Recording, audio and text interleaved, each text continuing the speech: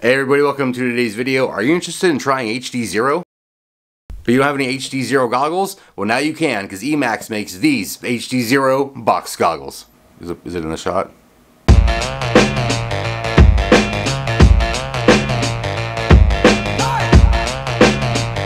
Alright, here they are, the Emax Transporter 2 HD hdzero goggles. Let's see what's inside this box. As you can see inside the box, you get the goggles themselves with the little screen here. Some pieces of paper. Some more, this is the updating cable that you need to update your hdzero VTX and your goggles and all that shit, because you update the VTX from the goggles. Comes with a USB-C cord because you charge it via USB-C. It has an internal battery. And it comes with two of these little rubber ducky antennas. I only have one, but it did come with two. I lost the other one somehow. I actually already filmed my flying portion of this. I'm filming the unboxing second, but showing it first. It's a whole mind fuck. Now let's get into the goggles. These are this is the same shell as the Emax. What is this? This is the same shell as the Emax goggles that I've reviewed before, and the little ready to fly kits and all that shit. They're beginner goggles. They're definitely beginner goggles.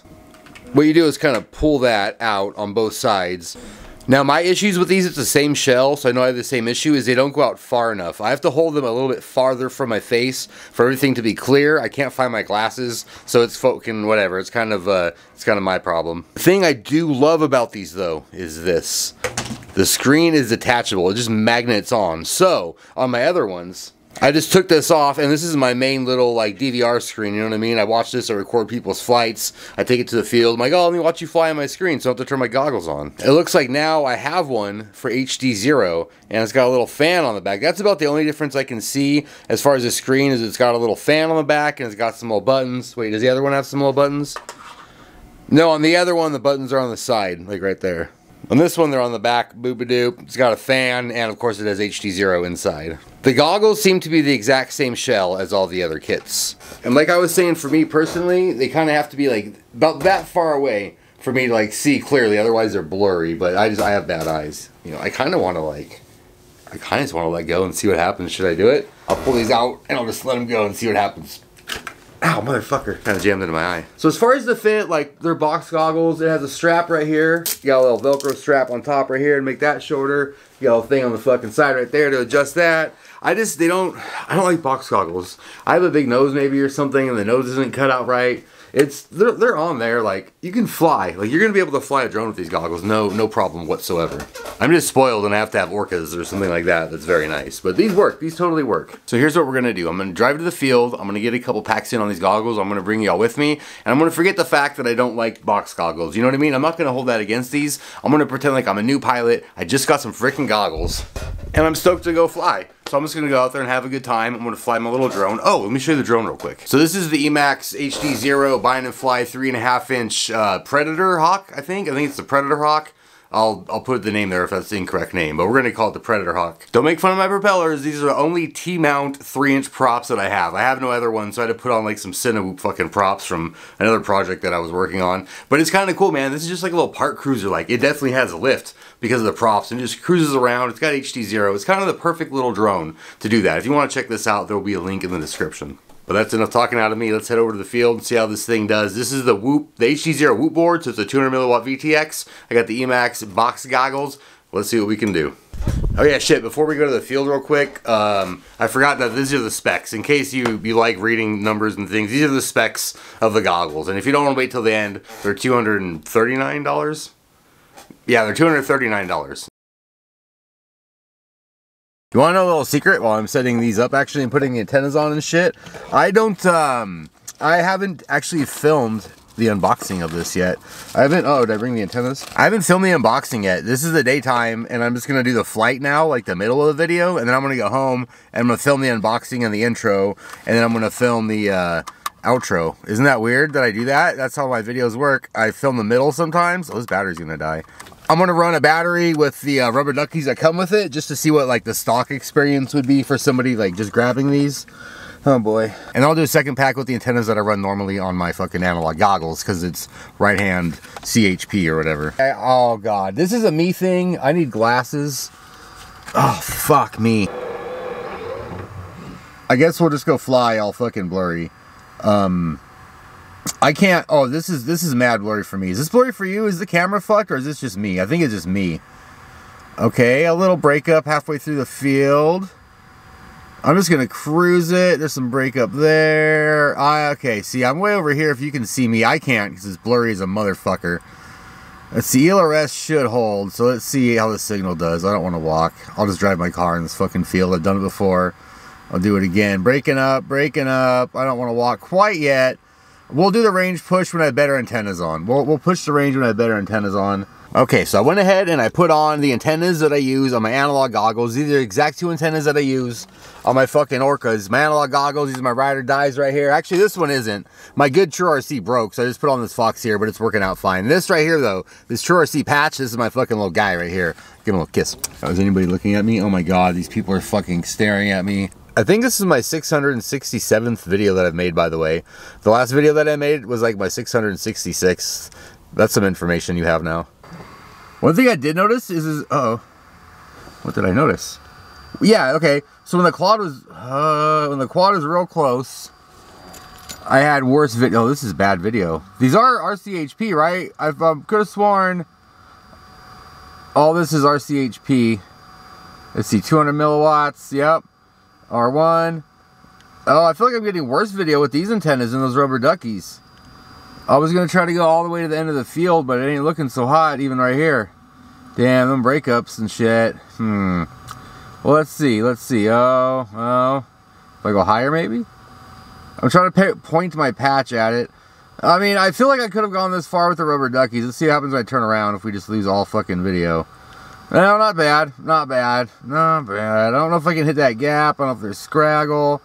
Let's just keep it. Oh, losing a bit of video there. Just keep it steady. Alright, 200 milliwatts. I ain't expecting much, but I feel like we're getting worse performance on these fucking antennas, man. That is a little disappointing there. Maybe I should put on the rubber duckies and fly it around again some more. Oh, that's bad. That's bad. We're going to lose video. We're going to have to land this motherfucker. I'm behind myself, so that's probably why. Yeah, definitely because I'm behind myself, because once we come directly ahead, you know what? I'm going to go stand outside real quick. I'm not going to narrate. I'm going to go stand outside and see if that helps and give this thing a damn chance in hell to look good. Alright, so I'm standing outside of the car now using the antennas that I use for my analog setup. And I honestly don't know if the video is any better than the rubber duckies. Here's the test right here, kind of going through this gauntlet of trees to see if it'll break up. Now, I trust analog to always come back. I haven't flown hdzero enough to know when it'll come back, but it does. As you can see here, it looks just fine, but I really, really wanted to compare it to my analog signal. So I'm going to take my Cinewhoop, I'm going to put it on 200 milliwatts, just like the hdzero is, and I'm going to try to fly the same little path to see what breakup looks like on analog versus hdzero. This is my beloved Cinebot 30. I'm going to switch it down to 200 milliwatts on this analog VTX, and I'm going to fly from here to there. And we can do a little comparison how well that hdzero does on 200 milliwatts versus how my go-to analog setup does on 200 milliwatts in the exact same area. That's interesting, I think, maybe. Watch this. Cinewhoop set to 200 milliwatts. I'm just going to leave it on the DVR. Oh, this battery's almost dead anyway. What? Is this just going to drop? All right, well, let's see how 200 milliwatts on a analog gets us over HD. I feel like the hdzero was flashing like that was at this point. I'm so used to analog too, you know what I mean? I'm not going to be able to be like that was much worse or better or anything, because I know what my analog's going to look like when I fly through it. I feel like hdzero was breaking up similarly right here. Let's go through the same little set of trees that we did to induce that breakup. I'm going to say it's about the same. hdzero just breaks up differently. You get that kind of like little squares and rainbow shit rather than good old analog, you know, how you just get that static everywhere. Same sort of breakup, I'm going to say. Now, I remember when I came around here, it was pretty bad. Yeah. Same thing up until I got to about these trees. Although this is, you know, this is the Cinebot Bind-and-Fly, and I have a really nice module in here, the TBS Fusion. So this is, I'm impressed actually, you know, considering all that.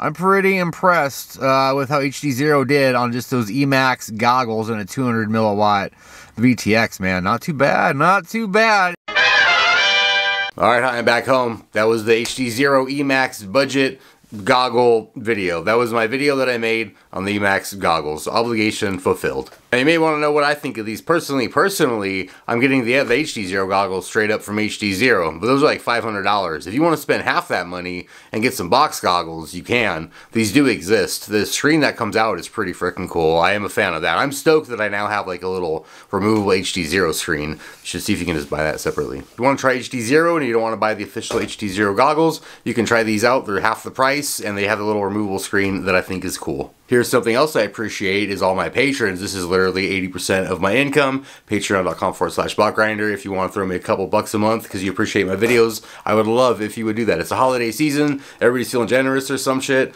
Oh, no, you're broke because of the holiday? Oh, yeah, that's fine. That's fine, man. Understandable. I do have to say a huge shout out to Billy Hackett, Boris the German, Fred805, J-Rod FPV, Juicy FPV, Lucas Roca, Matty B FPV, Netcat FPV, Patrick Martin, Stompy FPV, Trent, TT FPV, Twan Solo, Volleytronics, and hempandfriends.com. Thank you very much for being my top tier patrons. If you want me to say your name at the end of every video I make, you can become a top tier patron today, or wherever the thing is. Thank you very much for watching this little review video, everybody. I promise next review will be better. Press subscribe if you haven't done that yet, because I'm trying to get to 40,000 subscribers. I'm super close. Help a young man live his dream of getting 40,000 YouTube subscribers. It's been my dream for over 74 years now. I'm almost to my goal. If you help me out with that, I would really appreciate it. Alright, here's a song that I didn't make.